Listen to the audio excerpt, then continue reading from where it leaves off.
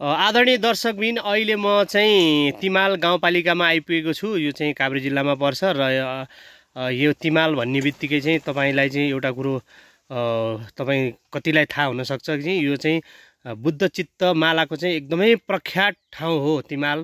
र अहिले म यही एकजना तिमाल गाउँपालिकाको स्थानीय बुद्ध चित्त माला व्यवसायीको घरमा आइपुगेको छु र उहाँले चाहिँ यसरी बिरुवा उत्पादन गरिरहनु भएको छ है। तपाईहरुलाई पनि अब बुद्ध चित्त माला लगाउने त्यस्तो खालको सोच छ भने चाहिँ यो मालाको बारेमा यस भिडियोमा विस्तृत जानकारी उहाँले दिनुहुन्छ र कुन समयमा लाउने, कसरी लाउने र यसको महत्त्व के छ र यसको आम्दानीको स्रोत के हो उहाँले सबै कुरा बताउनुहुन्छ र तपाईले ध्यान दिएर भिडियो अन्तिमसम्म हेर्नु होला र एकदमै तपाईलाई यो भिडियो लाभदायक हुन सक्छ।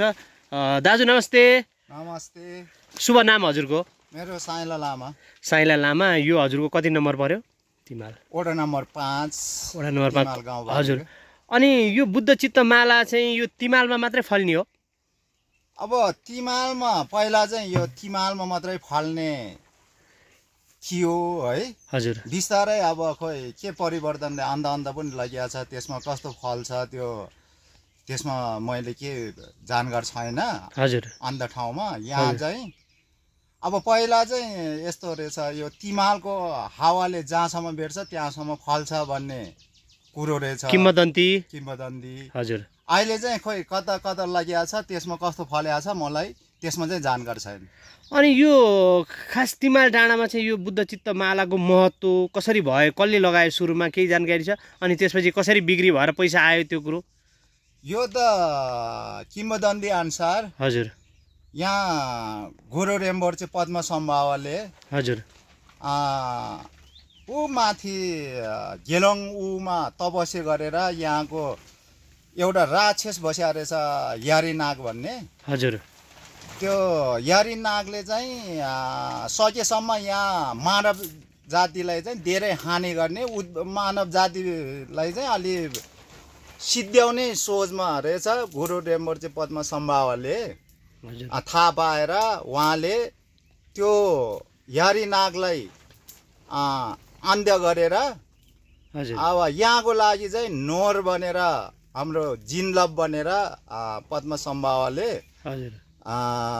यो तेरमाल भनेर मालाको नोट दिया रहेछ। त्यही भएर त्यही किम्बदन्ती अनुसार यहाँ चाहिँ माला फल्ने र यहाँको चाहिँ धेरै राम्रो माला जस्तो त्यो डल्लोमा गोलो डल्लोमा त्यो बुड्ढा आउँछ नि त्यो सबै छोएको हिगी भन्छ है। हामीले स्पष्ट पढ्न नजानेर मात्रै हो, त्यो चाहिँ अन्ध फल्या चाहिँ त्यो बुड्ढा राम्रो आउँदैन, हिगी आउँदैन। तिमालको मालामा चाहिँ हिगी धेरै आउने, अक्षर धेरै आउने, लामा अक्षर धेरै आउने किम्बदन्ती छ।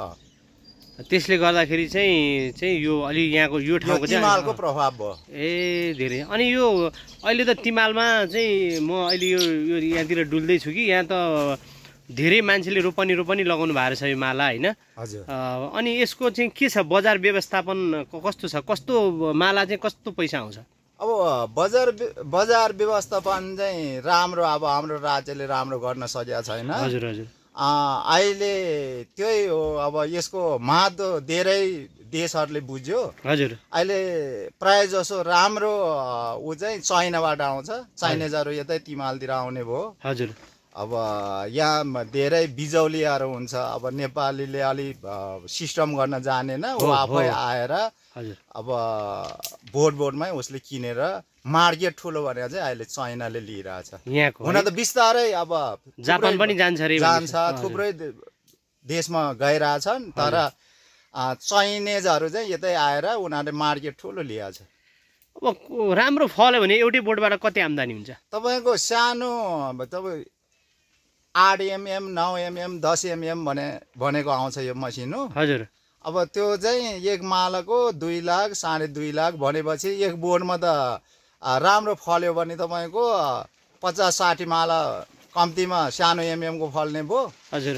त्यसमा चाहिँ अब तपाईँको कोहीको करोडै आउने भयो, कम्तीमा 20-30 लाख 35 लाख त लिइरहेछ एउटा बोर्डबाट। आदरणीय दर्शकबिन तपाईँले सुन्नुभयो होला, पैसाको खानी हो तिमाल डाँडो। किन भन्दाखेरि एउटा मालाको बोटबाट 50-60 लाख रुपियाँ आम्दानी। यो तपाईँले सुन्नुभयो। यहाँ त पहिला एकपल्ट त हेलिकप्टरमा पनि लग्यो हैन, चोरी भयो भनेर चाहिँ पुलिसहरू गरेर त्यसरी पनि लग्यो हैन माला? हजुर, त्यो पनि सुन्नमा आएको थियो है? सुन्नमा होइन, यथार्थ यो माउरे बन्जाङबाट हजुर हेलिकप्टरबाटै लग्यो। करोडौँमा 1 करोड समथिङ लाखमा बेचेको एक सालमा। एक बोट चाहिँ होइन, त्यसको चाहिँ अलि गार्डन नै थियो। हजुर, अब यहाँ चाहिँ 20-50 बोट त प्रत्येक घरको छ है, सबैले लाउनु भएको छ। र सबैजनाको चाहिँ अहिले तिमालमा जति पनि यहाँको चाहिँ यहाँको बासिन्दाहरूको चाहिँ एउटा काया पलट फेरो जिन्दगीले काठमाडौँमा घरहरू बनाएर मजाले ऐस आरामको जिन्दगी चाहिँ यही माला खेतीबाट चाहिँ राम्रो एउटा चाहिँ जीवनयापन गरेको छ भन्ने सुन्नमा आएको छ। यो कतिको सत्य हो?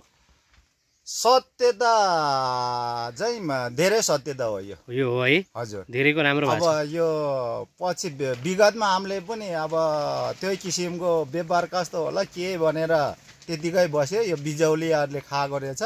पछि त राम्रो व्यवहार भएपछि यी ठेकदारहरू आउनेदेखि सबै उ गर्दाखेरि थुप्रै मान्छेहरूले काठमाडौँमा घर बनाउनेदेखि राम्रो आमदामी र जीवनको अलिक उत्थान गरिसकेको छ। अनि यो चाहिँ तपाईँको अहिले यो हजुरले राख्नु भएको कति सूर्य बिरुवा भन्नुभयो? यो 3 सूर्य। 3 सूर्य। यो 3 सूर्य नै फल्छ कि यसबाट कस्तो कस्तो फल्छ? यो 3 सूर्यमा 3 सूर्य फल्छ, 2 सूर्य आउँदैन। यहाँबाट मासतिर चाहिँ फेरि 4 सूर्य चाहिँ त्यही हो। अब थोरै 5 सूर्य 6 सूर्य पनि यसैमा फल्छ। अपवादमा फल्छ त्यो चाहिँ। अपवादमा त्यो पनि फल्छ। ए अनि भनेपछि यो चाहिँ के छ भन्दाखेरि अब टाढा टाढा अरू जिल्लाको मान्छेहरूले यसलाई लगेर लगाउँदाखेरि के हुन्छ? अब त्यो त त्यही त म त्यसमा चाहिँ अनभिज्ञ है। अब फेरि मान्छेलाई तिम्रो ठाउँमा हुन्छ लैजाऊ, यति तिरेर लैजाऊ, फल्छ, राम्रो आमदामी हुन्छ भनेर नफलिदियो भने यो त फेरि धार्मिक उसमा पर्छ, फल परेको। यो धर्म पनि हो। धर्म पनि हो, हामीलाई त पाप लाग्छ। अब त्यो चाहिँ अब त्यही व्यक्तिले हुन्छ म जसरी भए पनि लान्छु रोप्छु भनेपछि हामी नदिने कुरो हुँदैन। लानुहोस्, तर फल यस्तो हुन्छ भनेर चाहिँ हामी ग्यारेन्टी दिन सक्छौँ। भनेपछि यो फल्दाखेरि जति मसिनो गेडा फल्यो त्यति धेरै आम्दानी भयो, त्यति धेरै यसको मार्केट छ हैन त?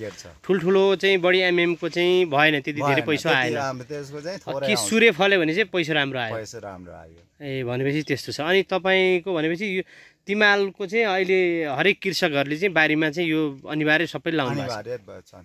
सबै लाउनु भएको छ र जति फले पनि बिक्री हुन्छ, टेन्सन छैन? छैन, अहिले चाहिँ छैन। ठुल्ठुलो चाहिँ दानाको चाहिँ के हुन्छ? त्यसको चाहिँ तपाईँको मालाको 100 रुपियाँ। त्यही त सानो मालाको 2 लाख आउँछ भने त्यो ठुलो मालाको 100 रुपियाँ 150 मा लगिरहेको। ए ठुलो ठुलो बिक्री चाहिँ हुन्छ, नहुने होइन, त्यो पनि बिक्री त हुन्छ। बिक्री त हुन्छ।